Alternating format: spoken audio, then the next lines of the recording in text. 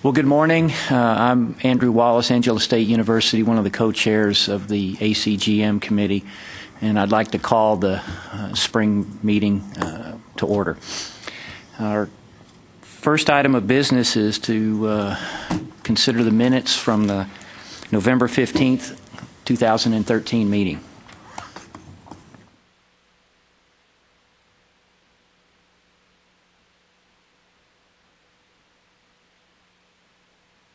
I move to approve them as presented. Okay, we have a motion to approve the minutes as presented. Do we? And we have a second. Any further discussion?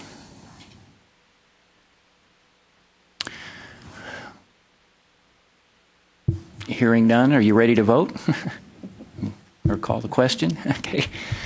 You want to have them raise a hand? No, they can just say. Okay. All in favor in approval of the minutes from the November 15th, 2013 meeting, say aye. Aye. Any opposed? Any abstentions? Motion passes. Minutes are approved as read. Before we get to item number 3, there's a couple of things I'd like to remind the committee of. When you want to speak, remember that you need to press the button in front of you that says mic, and the red light will come on, and then if you don't want to be heard, you can touch it again and the light will go out, and then you'll be muted at that point. If you haven't given your lunch money to Miss Byram, please do so before lunch. And that's all I have. Do you have anything? No. Right. Okay, now that the housekeeping is out of the way, I would like to recognize Rex Peebles, the Assistant Commissioner of the Texas Higher Education Coordinating Board. Thank you. It's good to see all of you and glad to have you here. I don't know if I can still say I'm the new commissioner, assistant commissioner or not. I've been here a little over 3 months, and some days I wonder what I was thinking. But most days it's okay. But anyway, I've been here a little over 3 months, and I am in that sense, then I am the new assistant commissioner for workforce, academic affairs, and research. And I think that you guys do some important work. My own involvement with the Acgm committee goes back a number of years. When I served on the committee for about 6 years as initially I think I was Dean of Social and Behavioral Sciences at Austin Community College, and then for maybe a year or so after that when I moved to Midland College as Vice President of Instruction. And the Acgm committee had before that had been kind of an ad hoc committee that met every once in a while, and it was brought back together, I guess, in the late, right before the turn of the millennium, which really makes me feel old, but it hadn't been that long ago that the millennium turned. Anyway, it was brought back together to address some issues, and then it was determined to make it into a standing committee. And then so I wound up serving on it for about 6 years or so. And the last couple of years served as co-chair of the committee. So that was a lot of interesting work, and a lot of what the procedures and processes that are in the manual today was the result of the work of that initial committee and so on. And so, so even back then we never really discussed learning outcomes back then. But we did discuss in particular item number 6 on your agenda for today, and that's the deletion of underutilized Acgm courses and so forth. So I think that's important work that the committee needs to at least look at. And and it may be that if we have courses that are in the Acgm that are not used at all or used sparingly, then perhaps they do need to be reconsidered about whether they should be maintained or not. As if those courses really are needed somewhere, they can always be brought back as unique needs. And of course, it is not as easy to have a unique needs course now as it used to be And that's also a part of that work of the committee when I was on it. And that was done for a particular reason, and that was to make sure, or try to help ensure, that courses not only transferred to degrees but were also applicable. My co-chair on that committee at one point, who was Gene Shockey from the University of North Texas, one day put it in a way that I'd never heard it really stated this way before, something I think that we all know, but I'd never really heard it stated this way, and it's really kind of shaped my own thinking about transfer ever since then, and that is, she said that we all have to remember that everything transfers, but not everything applies. And so it's very easy to say to a student, oh, that'll transfer. And it's very easy for a receiving institution to say to a student, oh, yeah, that'll transfer. It's a whole other issue to have that course or courses actually apply to a degree plan. And, we're all aware of the problems and the issues that surround that. Some of that, as I've told a lot of people over the years, if one day you're a history major and, on Friday you're a history major and you get up on Monday morning and you decide you now want to major in chemistry, you may very well lose some credits along the way, or vice versa. And so there's always going to be the issue of students changing majors, and that's really something that is beyond our control and left in the hands of the students themselves. All we need to do is just be honest with them about what's going to happen to them if they decide to change majors. So, some of these things we can't really do a whole lot about, but to the extent that we, and when I say we, I mean those of us in higher education, can make an effort to try to ensure that courses not only transferred to institutions but also apply to institutions. It's always something that we need to look at, and the academic course guide manual serves as that body of courses that are supposed to transfer, and indeed they do. But I think it's also incumbent upon us to also try to make sure that they not only transfer but they also apply as well. So this kind of work, I think, is very important. And I think the Learning Outcomes Project, for example, has always has helped with that notion quite a bit too. There's a really interesting article out now about transfer that suggests, or actually about completion, and it looks at completion rates between students that went to two-year schools and then transferred to a four-year school, or native students. And there's always been a lot of stuff made about this, about they're not prepared and, so on and so on. And what the study suggests is that the real problem is not any of those things. The real problem is that they lose too many courses in moving from one institution to the next.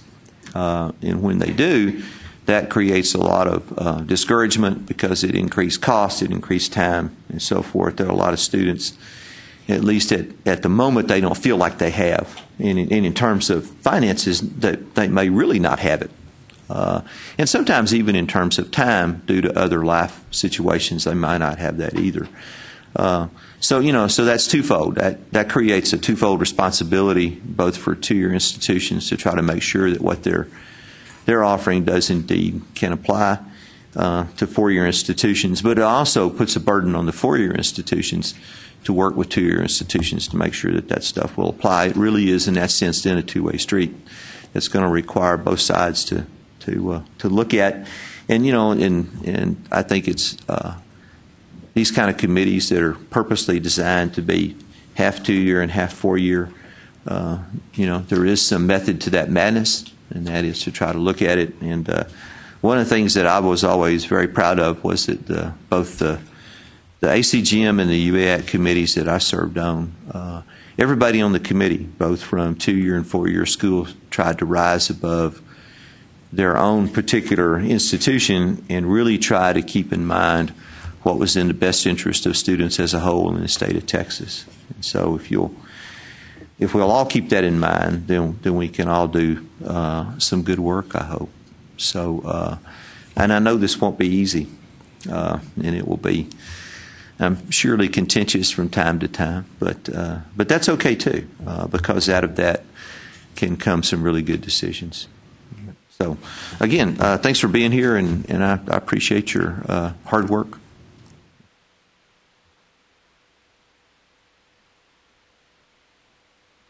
Thank you, Rex. We really appreciate it. We know that we have a lot of work ahead of us, and you know, the thing about it is that we have to work collaboratively together for all students to be successful. And so, with that said, I thought, or we thought that it would be best if we could just go around and just introduce ourselves. I know we all have name tags, but I'll start on the end to my right. And so introduce yourself and your institution, please. Marcia Little, North Central Texas College. Edgar Garza, Northwest Vista College. Michael Endy, Weatherford College. Sandra Gregerson, Lone Star. Sharon Blackman, Dallas County Community College District and co-chair. Andrew Wallace, Angelo State University, and co-chair. Rebecca Leslie, the coordinating board. Gigi Hunt, Wharton County Junior College. Tammy Wyatt, University of Texas at San Antonio. Gary Don Harkey, Vernon College. Melissa Weinbrenner, Northeast Texas Community College. All right. Mary Trevino, Texas A&M International University. David Arezola, Loretto Community College. Well, good morning, everyone. We've got a lot of work ahead of us in a short period of time today, so I think we'll go ahead and move forward. Our next item on the agenda is the number 3, the discussion of consideration of the proposed revision to the ACGM to provide 3 semester credit lecture lab options for non-science major courses. In your packet, you should have received the responses from colleges in regards to the item that came up in our fall meeting. In regards to looking at a 3 credit hour option for non-science majors. And so I'd like to open it up if there are any items to be discussed. I think that the field was fairly clear about their perspective on that recommendation in regards to they were not necessarily in support of that. So are there any other comments or questions from the committee in that regard? We needed to hear from the colleges, and some of them didn't hold back. So, all righty. If there are no discussions, then I would say that we could entertain just a motion at this point in time so we can clear the item in regards to not adding that particular 3 credit semester hour? Yeah, no change. No change to the ACGM. I'll make that motion. Thank you. Have a second? I'll second. Okay. Any discussion? Hearing none, all in favor signify by saying aye. Aye. All opposed signify by saying nay. The ayes have it. Thank you very much. All righty.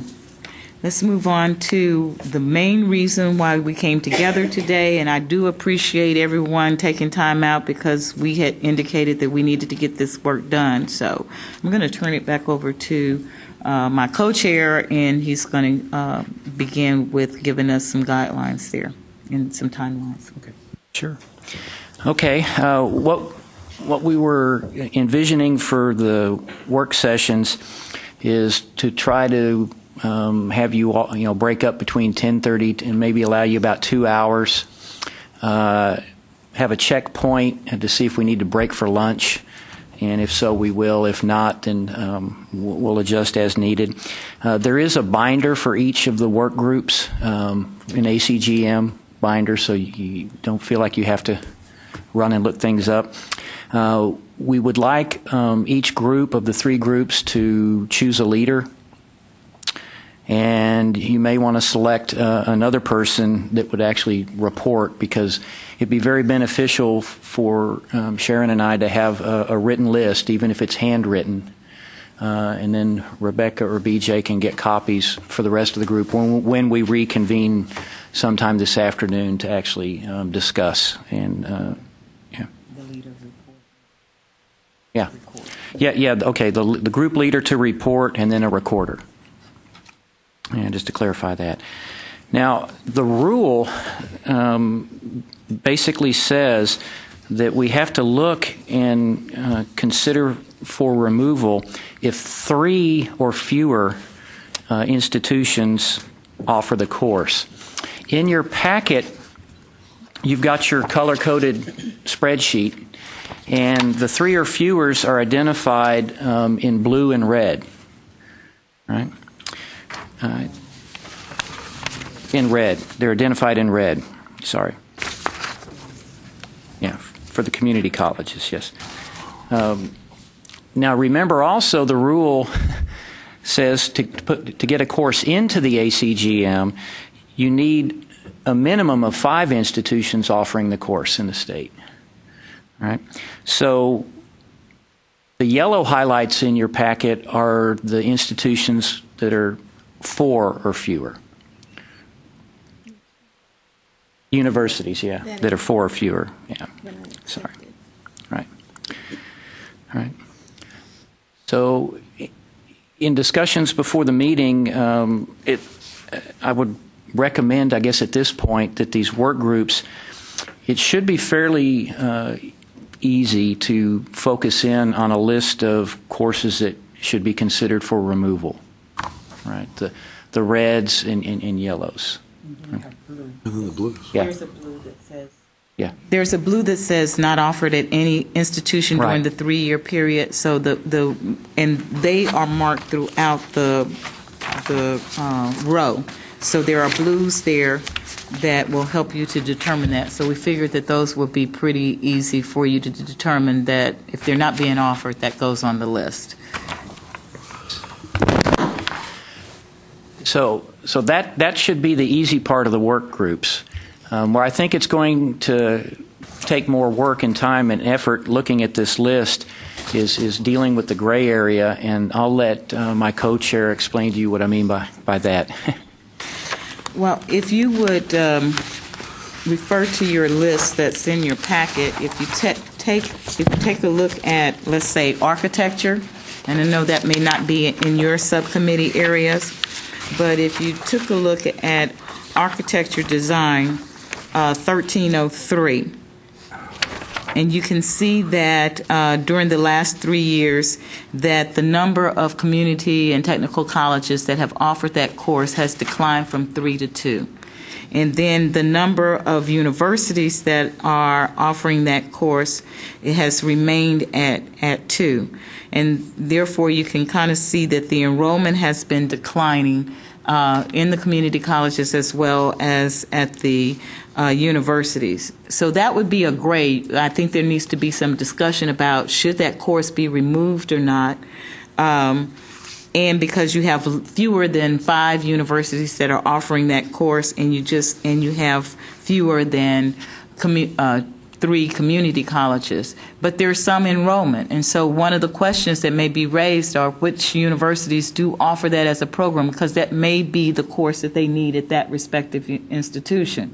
So you're going to have to really have some discussion about yes and no, because those range in the thousands. If the enrollment across the state is in the thousands, that's pretty good. I mean, that's pretty clear. But when you start getting into, let's say, that 100, 200 across the state, I think that that's going to be a challenge for us, and that's something that we're going to have to talk through.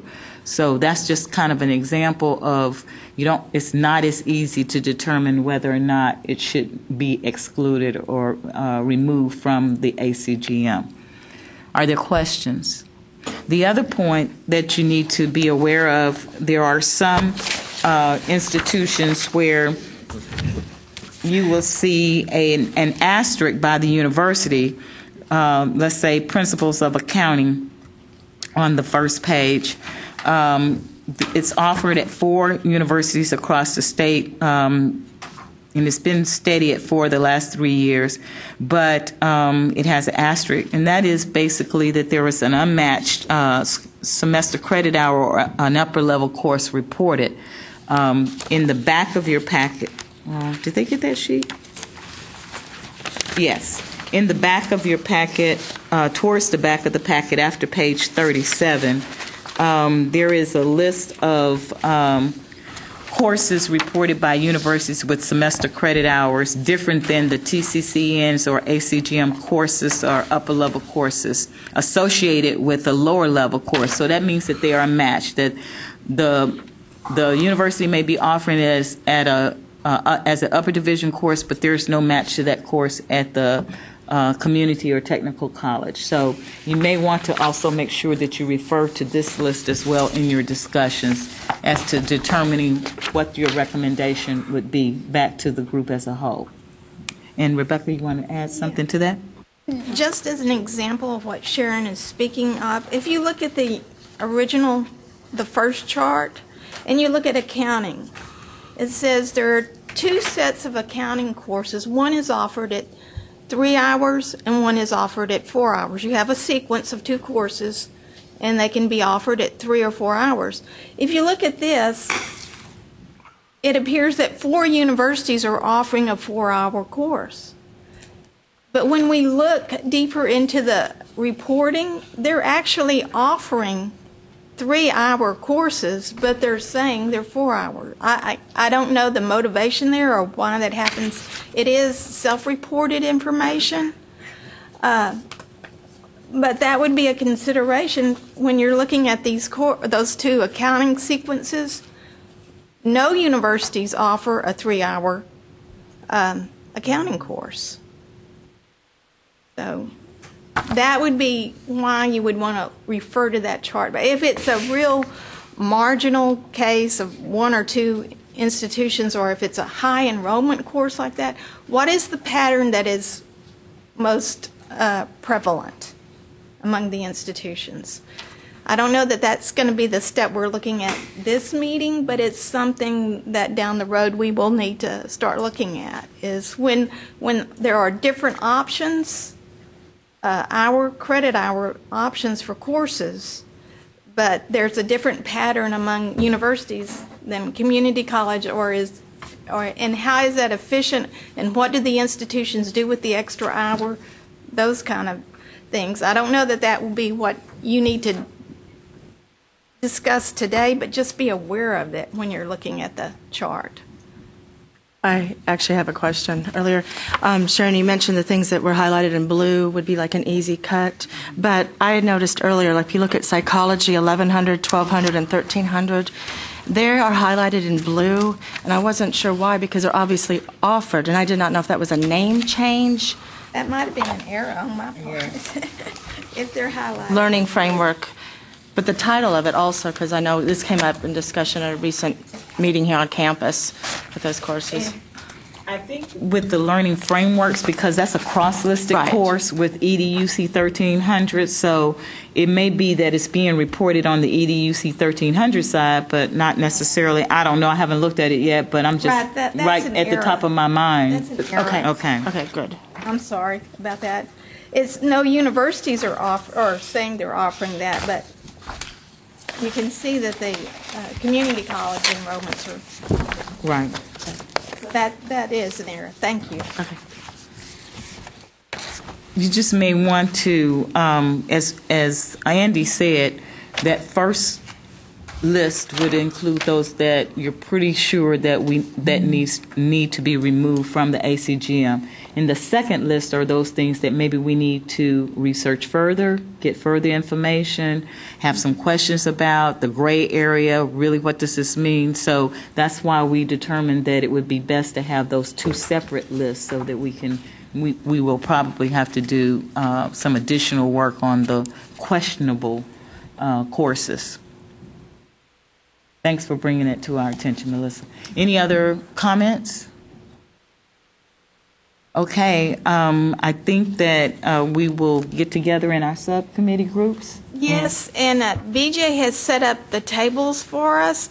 There is a table here, and then there's 2 at the back, 2 sets of tables. So wherever you want to assign the groups to go, the humanities and liberal arts and STEM and fine arts. We've got the list. And I will be rotating, and James Goldman is also available to answer questions to help the subcommittee groups. And also in your packet, if you can't remember the subcommittee that you volunteered for from the fall meeting, it's the first page after the minutes. All right. And I'd also like to welcome Hassan Jamil and Shelby Stanfield for joining the ACGM committee meeting today. Why don't we have the humanities subcommittee here at the front, and then have the STEM to my left over at the right, and then the fine arts and education to my right. So that's how we can get the groups together. Okay? All righty. We'll check back in at about 12:30. Thanks.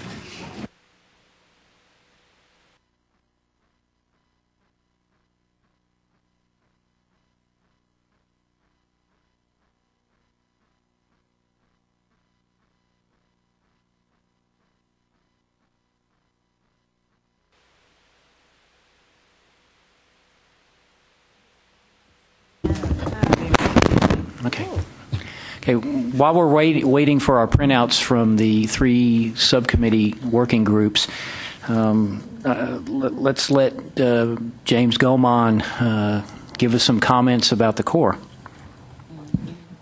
And anything else? Sure. Any other announcements? Yeah. We'll go down to agenda item number 8 for under announcements, and so maybe we can go through that. And then James had indicated he has some announcements, but there may be other announcements from any of the committee members as well. So thank you. Okay, thank you. Sure.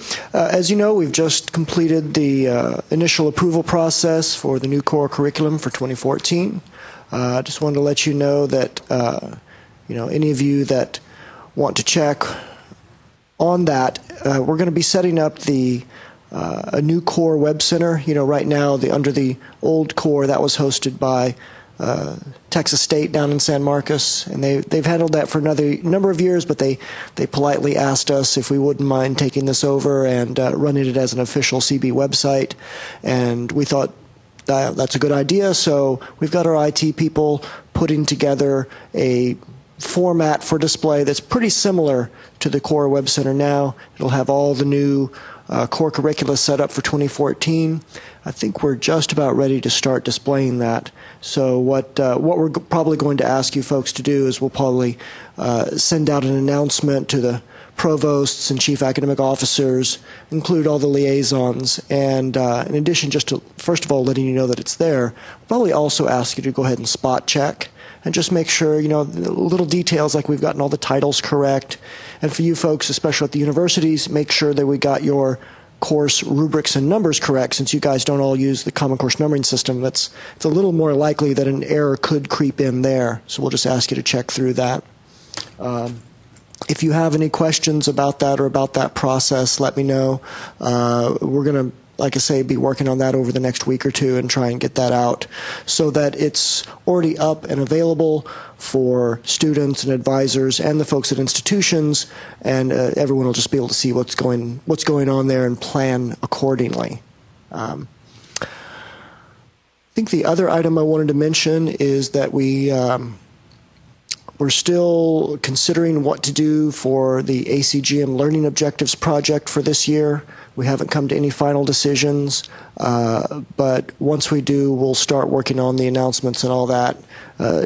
The issue right now is picking the appropriate discipline areas. We've, in a way, the project is sort of a victim of its own success. We've been so successful at covering all of the high usage, high frequency of enrollment courses that now it's a little bit of a tougher call to decide which of these areas we ought to tackle, because we've gotten all the big fish, all those very common courses, like the basic biology and other science courses. We've got all the basic math courses. So now it's the fields that don't have high such enrollments, like some of the other languages other than Spanish, and Spanish is the single most popular foreign language course in Texas, probably for pretty obvious reasons. So there's a bunch of language course disciplines in there that we could tackle, and some other sundries in there as well. But we'll try to make a decision on that soon and let you know, so that you can hopefully help us by providing some faculty for whatever areas we choose to to meet this year. I think that's all I have. Thank you. Do we have any other announcements?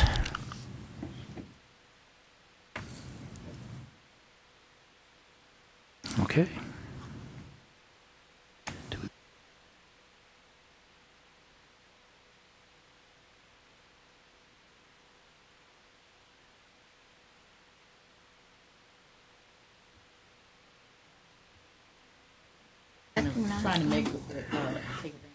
All right.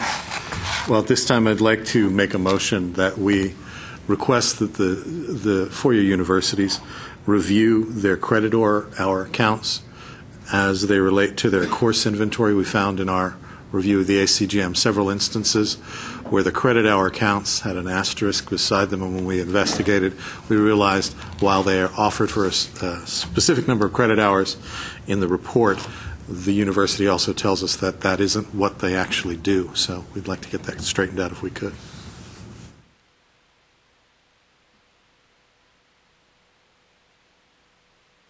We need a second. Second. Okay. Yeah. So we have a motion to have universities review their credit hour accounts in the Acgm. And we have a second. Any other discussion? Well, hearing none, all in favor, please say aye. Aye. Any opposed? Any abstentions? Motion carries.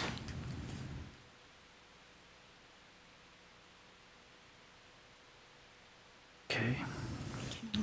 Yes. Yeah.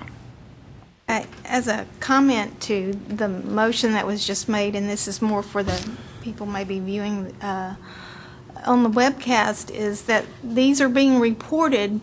This is self-reporting by universities, and it's done through CBM reports, and it's also done on the Texas Common Course numbering site that the same problematic issue is occurring where they're not matching the credit hours.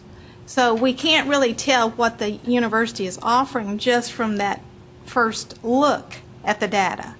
And if they were aligning appropriately with the common numbering system, then it would be easier for us to recognize patterns of transfer. So that's all we're asking that the universities, it's not what you are going to transfer in, it's what you actually offer at your institution that you need to be reporting as a common number equivalent. And that was the point of stressing. It made it harder for us to read through our data because of that issue.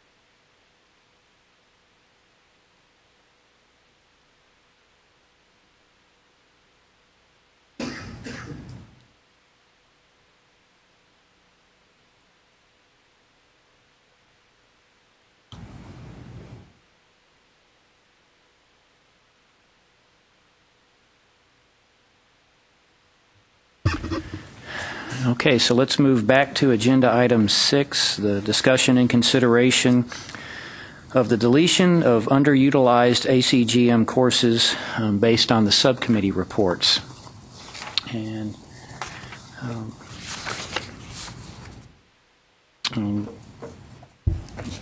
I'd recommend that we attack these reports in the order that you have in the packet you've just received from the subcommittees.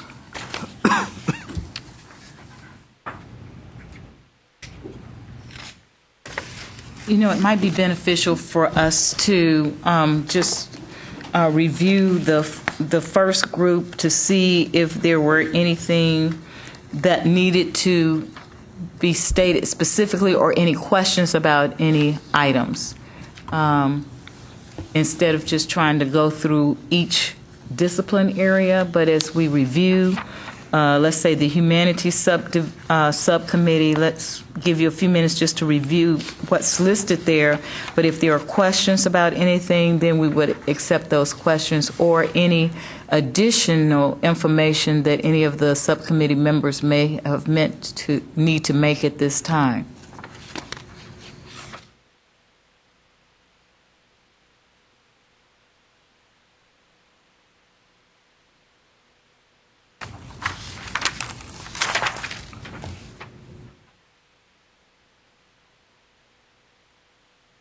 I did notice that on several of these, and we did this in our subcommittee as well, sometimes we would say that needs further review because there were questions because of the credit hour or just because of the number of classes that were being offered. So I think that by that, what we want to do is to approve or accept any recommendations at this time from the group in regards to eliminating the courses, and then we will talk about the next steps, and those next steps may be what steps are taken to review the information. We may have to send it back out to the field for the disciplines to respond to certain questions and things of that nature. So, just so we know.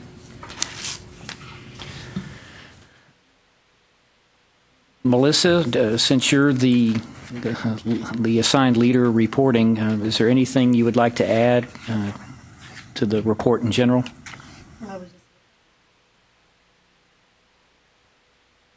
If anybody has questions or needs clarification, I did notice with accounting, we didn't actually note, but the 2301 and 2401, it's the same exact learning outcomes and why one is 3 credit versus 4 hours.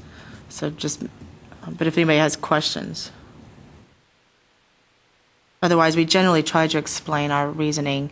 Sometimes it's rather cryptic, the word or phrase. I just have one quick question. Under anthropology, there's that question mark before. Is that supposed to be there? Or it says 2101/23 equates to 2401? It looked like the course, the 2401, it's a 4 credit hour course. Mm-hmm. But colleges were given the option of teaching exactly the same material in a 3 credit hour lecture with a 1 credit hour lab, which then seemed to imply anthropology was being treated as a science, which as a group we didn't quite understand how it could equate as a science.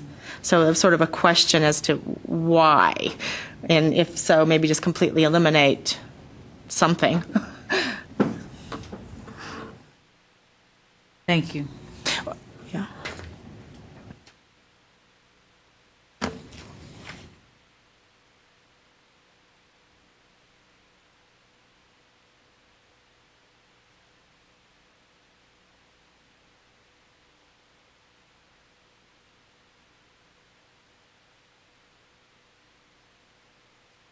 I will say we did make notes throughout. There were several issues that came up that were beyond the scope of simply recommending deleting a course or not, but other issues regarding the concept of field of study and how that was factoring in more recently.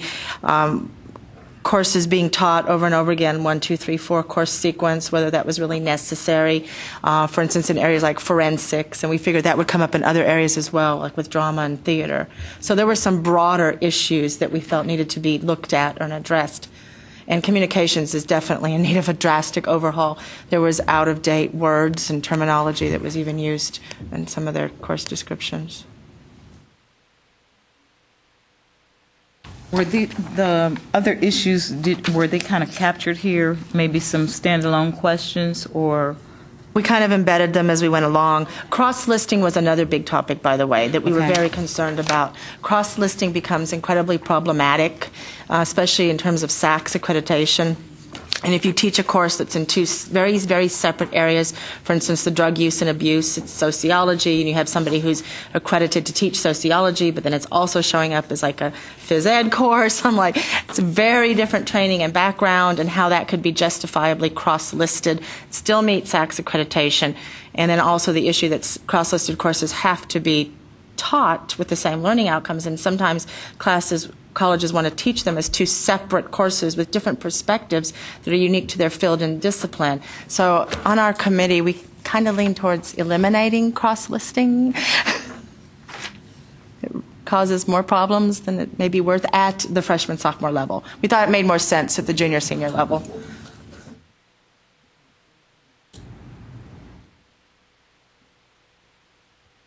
Do we have any other comments about the Humanities Subcommittee report?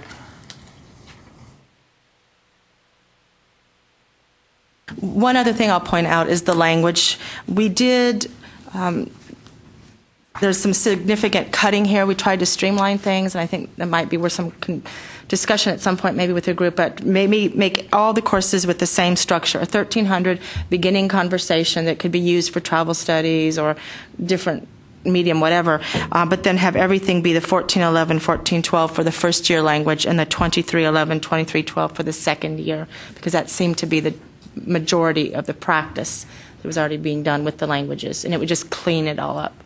Okay. And we did recommend eliminating completely 3 languages, but keeping everything else.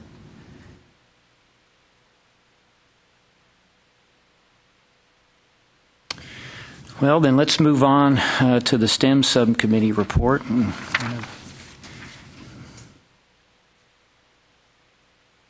Turn it over to Gary Don. As you can see, we had quite a few courses that we put on the list to delete, and would just mention that not all of them were we totally convinced, but we wanted to see what comments might be made, so we went ahead and put them on the list, most of them due to low enrollment. One of the overriding philosophies, though, that we had as we looked at some of the courses, and you may notice that some of the courses that do not appear on our list to delete have very low enrollments. However, with the new core curriculum coming into effect in fall 2014, many of the 4-hour science courses we feel like that have had large enrollments, we may see a decrease in that enrollment as institutions go toward a 3-1 kind of split. And so we did not delete any of those science courses that were good in terms of enrollment in the 4-hour course, but maybe a little iffy in the 3-hour plus the 1-hour lab, because we certainly see that that might be a possibility that institutions choose to go a different route now that we come in with the new core in 2014. Also, another kind of philosophical thing that we embraced as we went through here. If a course that was offered in more than one variation, for instance, a 3-hour and a 4-hour course of the same thing, and maybe the 4-hour course had a larger enrollment, and there might not be a valid reason on the surface to keep that 3-hour course, we went ahead and kept it because as we, once again we discussed, as institutions deal with coming into this 60 semester credit hour mandate, basically you're going to see maybe some of those institutions change and go away from the 4-hour course to the 3-hour course. So there were numerous courses through there that were of a shorter duration in terms of semester credit hours that did not appear to have, at this point in time, as much enrollment as we would like to have seen, but we did not put those on the hit list, so to speak, because we think that things might change dramatically here in the next 12 to 24 months. So I'd entertain any questions. Just another comment on the BCIS computer science. I think the cross listing has already been addressed, but there were quite a few courses in there that had to deal with programming of some pretty antiquated language maybe, and then even if it's not that antiquated, I think that probably the workforce education course manual and some of those technical courses probably address those maybe so better than the academic course guide manual would. And so a lot of courses in BCIS and COSC that had to do with programming language, many of which was somewhat dated, we went ahead and put on the list for deletion. As you go through, we tried to, in our science, chemistry, you see quite a few chemistry courses on there, but we still have a wide variety, especially at the two-year level for our community colleges. They have a wide array of choices with which to teach chemistry. Coming on to engineering, another area that we thought there might be some bleed over into the workforce education course manual, and a lot of those courses very low in terms of enrollment that we went ahead and put on the list to recommend for deletion, and we're going to be very interested in seeing what kind of comments that we get from those, is not only in the engineering but the engineering technology. Some forestry courses that are not being taught or enrolled in.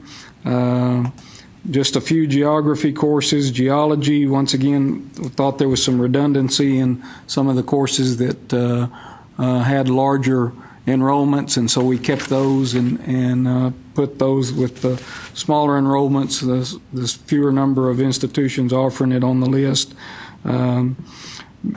As you get into the home economics, which somehow we got in STEM, lucky us, but once again, several courses in there, one institution, more of a local needs type situation, we thought. Fashion merchandising, some of those kind of things where you had one institution, and we thought that probably with one could be handled on a local needs basis. Math, I guess that's probably, and I probably need to refer back to my notes on math. We really thought about, in the name of academic rigor, of getting rid of everything prior to pre-calculus, but then we decided, no, we better not do that. Sounds like a winner to me. As we look at the math,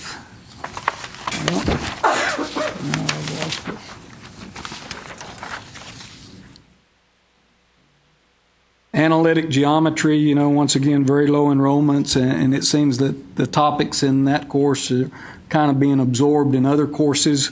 2405, which was discrete mathematics, once again, very few institutions and very small enrollments there.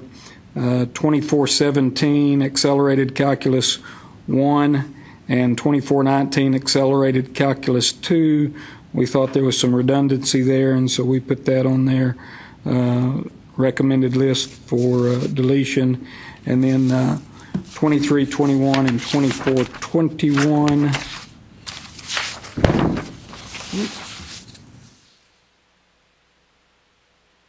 Differential equations and linear algebra. Once again, we saw those as two distinct courses, and there are options there to teach differential equations and linear algebra, but not together. And so those are the two that we put on the list. The last one, we had quite a bit of difficulty with nursing. It seemed like there were a number of course titles that were very similar as we looked at the outcomes, just one or two words here or there difference in the course descriptions. And so we have got a list of RNSG courses that we would probably look at putting on the list to delete, but we would certainly want the nurse educators, that board, to look at this, because we know that they've just recently gone through and revamped their curriculum, which is something they do quite regular. And so we would certainly want them to look at that prior to this becoming an official recommendation from us. There are also a few courses that we placed on what we called Tier 2, recommended for further study. Some of our agriculture courses, 1311 and 1315, 3-hour versions. The 1315 was a, I think it was that a livestock eval? Should know that. No, that's a horticulture. The 4-hour course was much more enrolled in and whatnot, but once again, we hesitated to put it on the Tier 1 list, because as institutions try to get down into this 60 hours, we may see a shift away from the 4-hour course into the 3-hour course. And then BCIS 2390, and then 4 biology courses, 1414, 1415, 2304, and 2305, that we think need further study before we were willing to put them on the list to delete.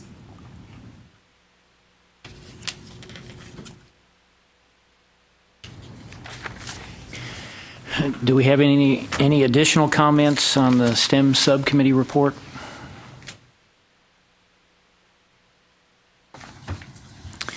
Well,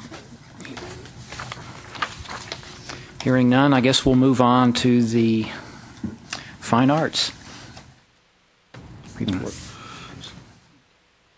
Most of the discussion in the fine arts groups paralleled what the other two groups did.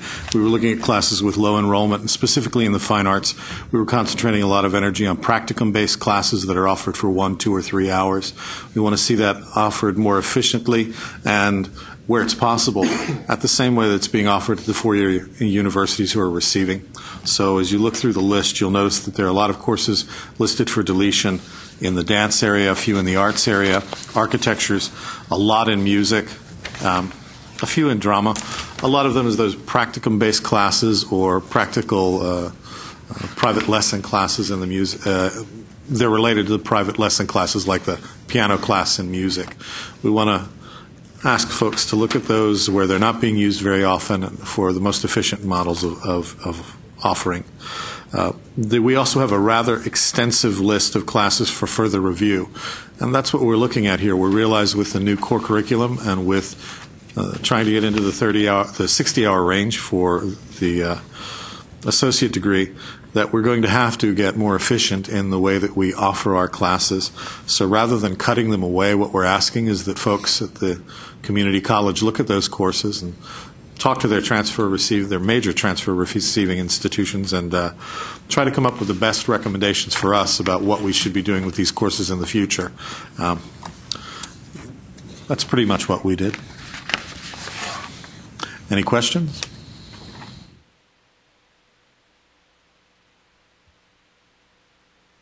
Any additional comments on the fine arts report?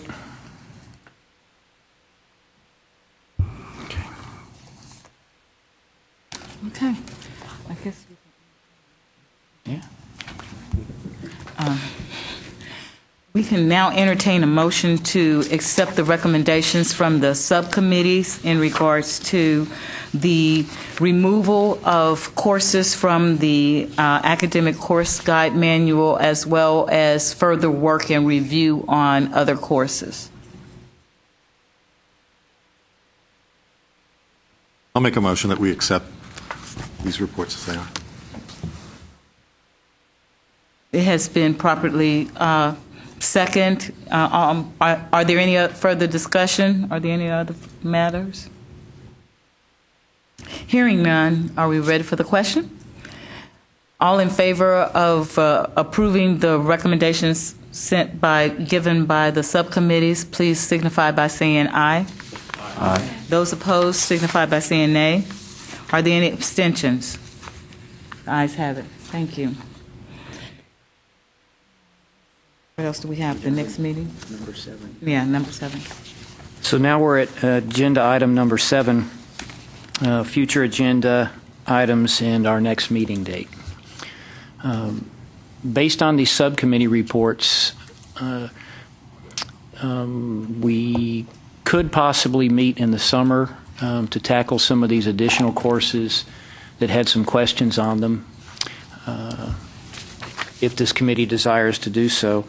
If not, the fall meeting will most likely again be in November, right? Mm-hmm. Yeah, will most likely be in November, so that can give you a time frame to focus in on a little bit better.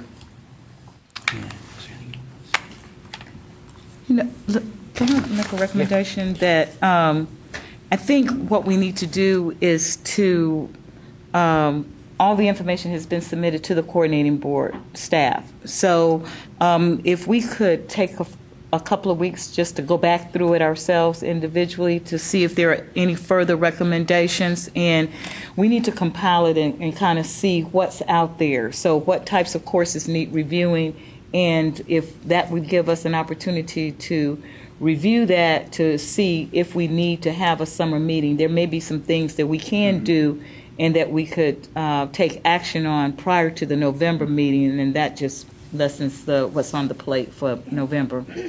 Just for my own clarification on what we're going to be needing to look at after, I will take the 3 reports, have the list of those that are recommended for removal, and another list for those who need more review. Right. The ones that are recommended for removal at this point will have a 2-year teach-out period. So it gives people an opportunity to understand what the committee has done and review what we've done. But I will send that to the chair and then the chair to the committee. Okay, great. Does that sound like a plan? That sounds. Okay. Is that acceptable to everyone? Is that acceptable to everyone? Because I think we just need to take the work that we did today, kind of give it one more look through, so to speak, and pulling it all together and then making some determination as to where we go from here. All right. Acgm.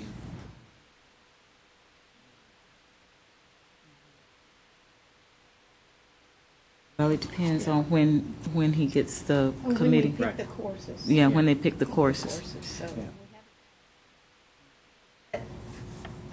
We're talking about learning outcomes, and we usually go through that process during the summer. We ran a little late last year, and we're running a little late this year as well. And since we haven't even chosen the courses at this point, our last meeting in the fall was November the 15th. I think that's a reasonable date, mid-November, early to mid-November for the fall meeting. And then if you decide you want to have an interim meeting, you can do that after, maybe via email consideration, maybe do a poll as well. Yeah, we might be able to just get some idea would mid or late June or mid or late July seem like a better time period? You kind of know the summer schedule, if we wanted to call a meeting so we know where to start looking at a particular date. What are some of your thoughts about when would be I mean, I know you don't have your exact calendars, but given what happens at the college or the institution, what do you think, mid-June, late June, mid-July?